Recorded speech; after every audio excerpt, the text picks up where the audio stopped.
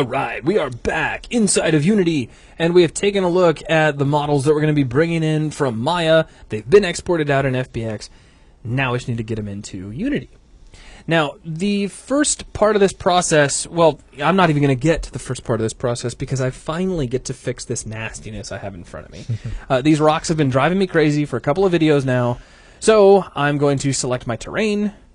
And normally I would hit Shift Y, but it looks like I'm already in the Paint Details tool, so I'm going to hold down the Shift key and just erase these guys out.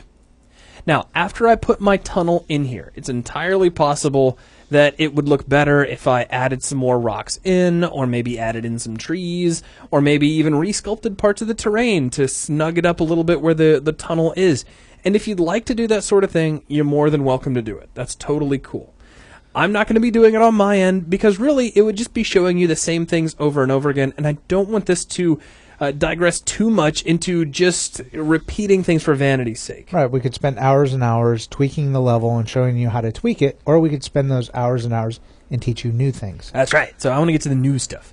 So let's go ahead and hit Q, and that'll get us out of the terrain tools. That'll get us back to the basic select tool.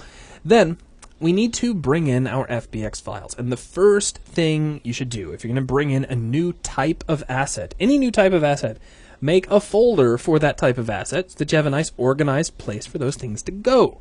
So in my project view, here in the middle of my screen, down toward the bottom, I'm going to go under the Create dropdown and create a folder.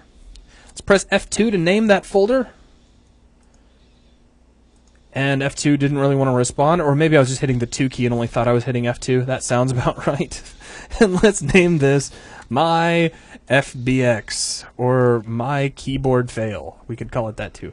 And we'll press Enter. Now, with this folder selected, I'm going to go up under the Assets menu, jump down to Import New Asset. And here is our tunnel. So we're going to start off by bringing in the tunnel. Now, if you remember, in the last video, we exported the tunnel out at a scale factor of 1 instead of using a scale factor of 100, which is what we told you should do. So if you didn't do that at some point, if you're just exporting stuff out and you do the standard 1-to-1 ratio, here's what's going to happen. Let's go ahead and click Import. Give it a little bit for it to process. It's got to convert the FBX into a format it understands. That's true. Extract all the textures and create new materials for it and create a whole bunch of folders.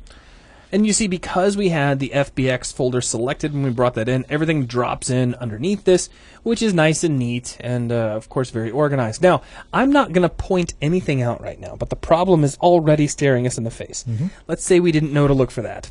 So what we want to do is just get our tunnel placed in our level. And we've already done it a couple of times, but you can drag and drop things straight from your project view right into the viewport to place them. It's actually a really convenient way to work. So let's take our tunnel, and this is the prefab that includes our mesh and all of the appropriate materials bolted onto it.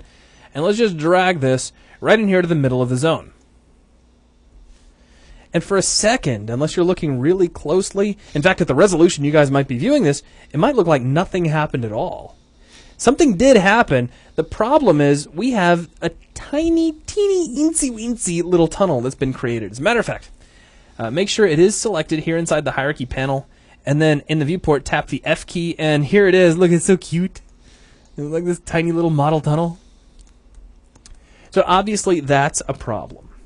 Now, how did we get to that problem? Well, if we select the tunnel back here in the project view, we're going to go all the way back to the project version, not worry about fixing the one in the hierarchy, because that one's already in our scene. We'll fix the one that we imported, and then the one that is in our scene will simply update and come along for the ride.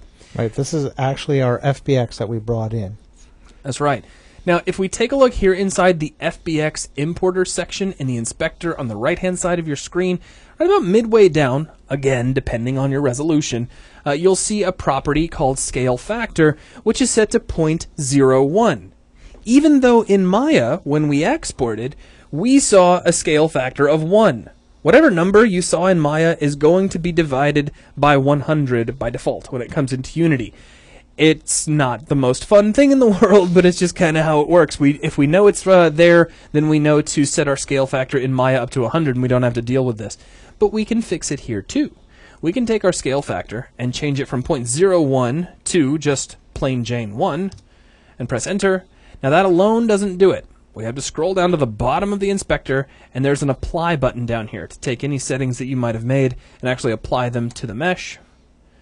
And now, if we zoom out, whoops, and it's re-importing assets, so we'll give that just a moment. Oh, I dragged something in. That's okay. Well, no big deal. And we'll just zoom out to here, and we have a nicely sized tunnel, as you can see here. Right. Now, you may be wondering, it's like, well, if we can change it inside of Unity, why bother messing with it on the exporter in Maya? One of the problems that you'll find later as we get into more complex examples, particularly things that have rigs, skeletons, animation on it, if you scale it inside of the inspector in your FBX, that can break your animations. You can experience problems. It's just a good idea to take care of as much of that on the front end as you can. Mm-hmm. Once it becomes a habit, it'll just make things easier, especially if you've got your work divided up into teams. Those who are working in Unity, you have asset creators who are working in Maya. Just tell them when you export out, make sure your scale factor is at 100 so that the folks working in Unity can just bring it in and stuff just works. Mm-hmm. So now we've got this in, but obviously we have at least a little bit of a problem because our fence looks absolutely terrible. So let's take a look at that. Here inside of our materials folder, we have our fence mat and our tunnel mat. Let's click on the fence mat. And there's a couple of things. We have some other textures that are available here. Now, the textures that came along include a bump map as well as the diffuse with an alpha. So the first thing I want to do before we even worry about getting this tiling the right way is going ahead and changing the shader that we're using so that we can make use of the fact that we have an alpha channel to punch out the inside of the chain link, and we have a bump map to give this a little more life, a little more realism, make it look like something other than a flat picture of chain link fence. Right, and for those of you out there who aren't familiar with what a shader is, it's actually a little program that tells the Unity engine, or more so, the graphics card, how to represent the textures that you're doing, you're sending it. It's instructions on how to render and display the meshes that have this material on them. Great description. Now, by default, we're using a standard diffuse shader, and that will give you a result that's kind of like a rock or a chalkboard, something that has no shine to it, no sheen. It's just kind of there. We're going to click on this and jump down to... Which one are we going to? Transparent. Transparent. Thank you. My brain kind of locked up for a minute. We're going to start with transparent and go to cutout. And the reason we're using cutout is because we have an alpha channel that we're going to use to determine what parts of the material are visible and what parts aren't. And we're going to use bumped diffuse because we have a bump map and we have a diffuse map. And what that means is we'll have the ability to use a bump map. If you're unfamiliar with a bump map, I'm not going to get into the hardcore mechanics of it, but it's a black and white image that allows you to simulate lumps, bumps, kind of a tactile surface for your texture. And we'll use bump diffuse. Now, as soon as we do that, suddenly we can see through everything because our alpha channel is pretty much already set up exactly the way it needs to be. So everything just kind of works. Now, we can play with the alpha cutoff values here inside of our inspector, and that controls at what point in the alpha channel we're chopping out. And you see if we go all the way to the left, we're not cutting anything out. So the key would be to find that nice value somewhere in between the two. Right. The alpha cutoff is a really good way to fine-tune if you're seeing some fringe artifacts on your texture to remove those. If some stray pixels are coming in, it's a great way to make those disappear. Fortunately for us, we're about to crank the tiling way up. And in doing that, that's going to make everything really small. And so if we had any little fringe artifacts coming along, unless they were really bad and really obvious, they wouldn't really be all that visible anyway. Now, let's go ahead and set up our tiling. It's going to be here in the inspector in this tiling column for X and Y. Now, X and Y are analogous to U and V, respectively. So X is U, Y is V. Just keep that in mind. And what we had set up, I believe, was 25 in U. So let's do 25 in X. And then 20 in V, which will be 20 in Y. So let's put in 20 and press enter. Now, from a distance, that will disappear because of MIP mapping. Basically, what's happening is as we are backing away, that texture is getting simpler and simpler until we can't see it anymore.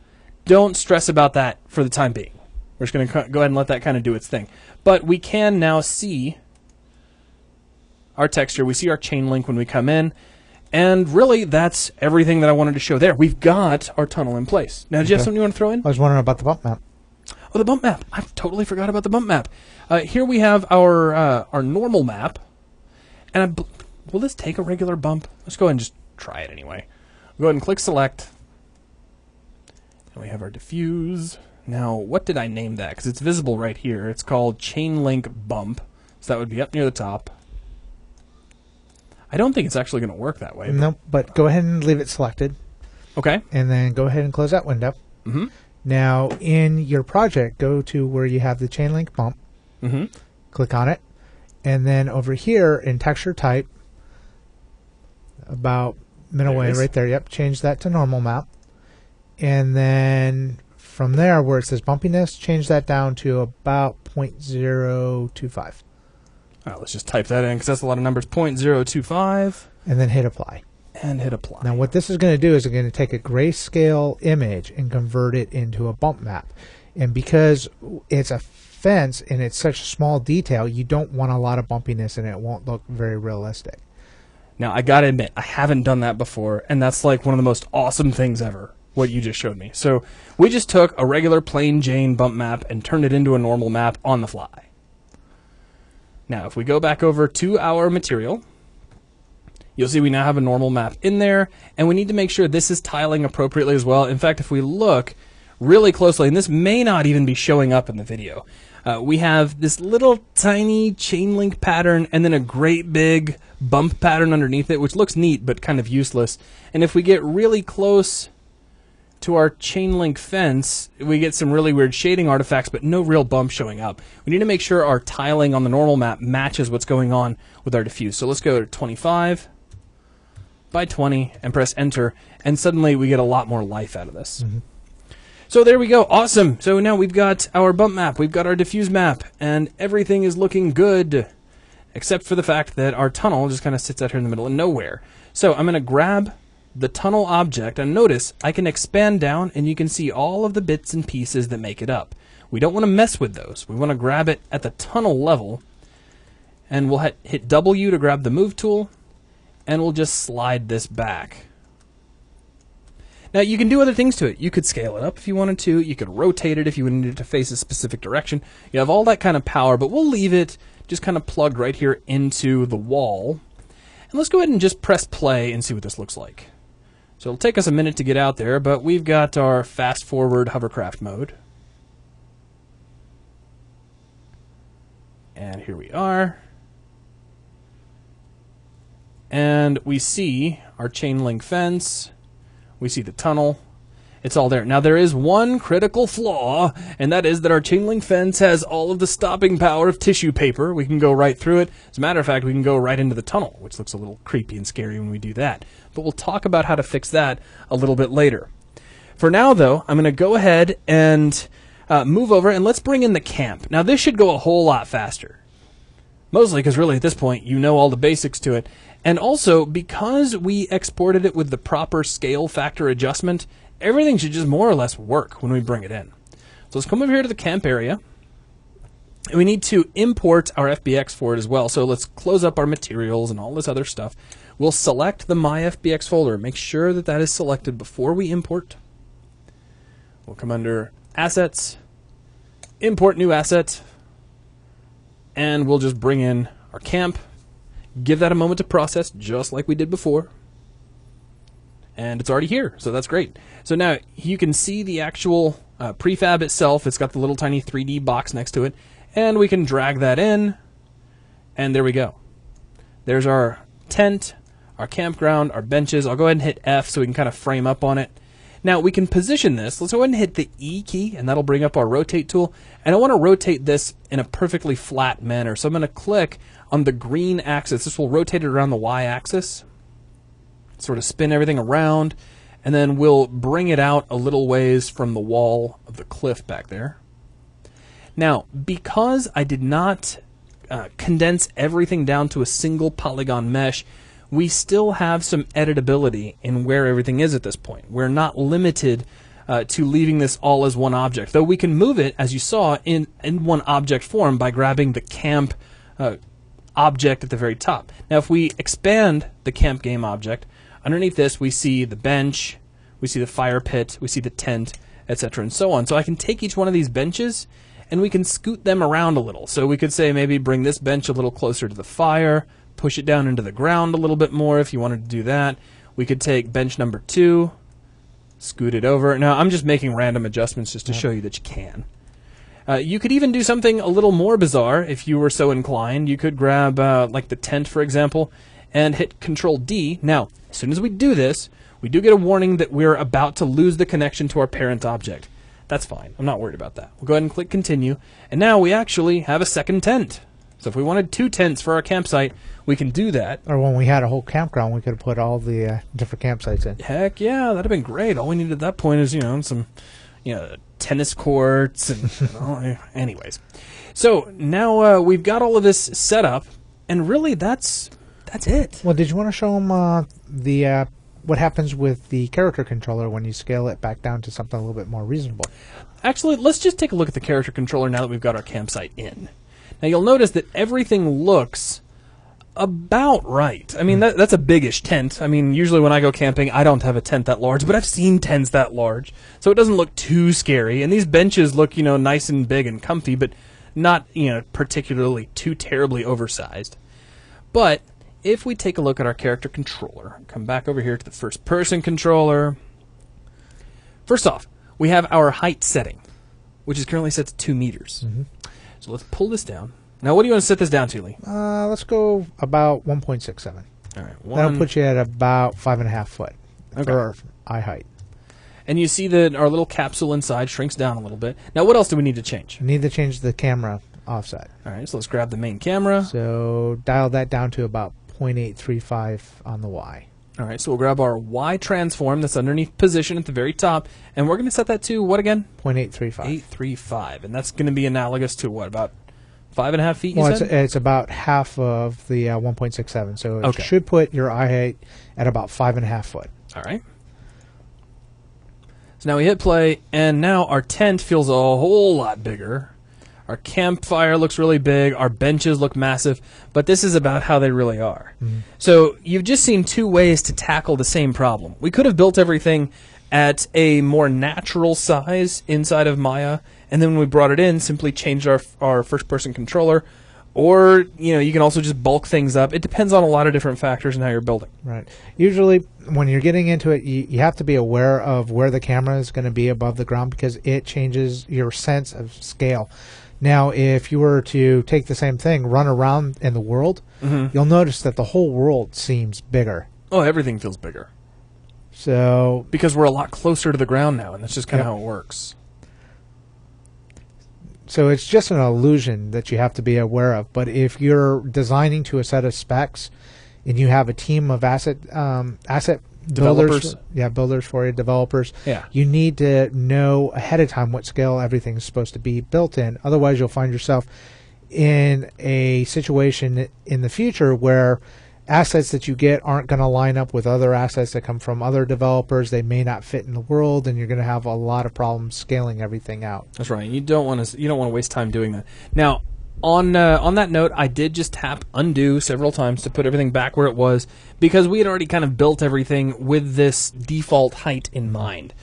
So I think with that, we have everything all established. We've brought in our objects, and you'll notice none of them collide at this point, and that's something we're actually going to take a look at in the next video. How to set up colliding objects to keep our player from just walking through the tent, from walking through the chain link fence, and all that sort of thing. But unless there's anything else you want to throw out... No, that's it for me. Okay, then that wraps things up for this video. Thanks a lot.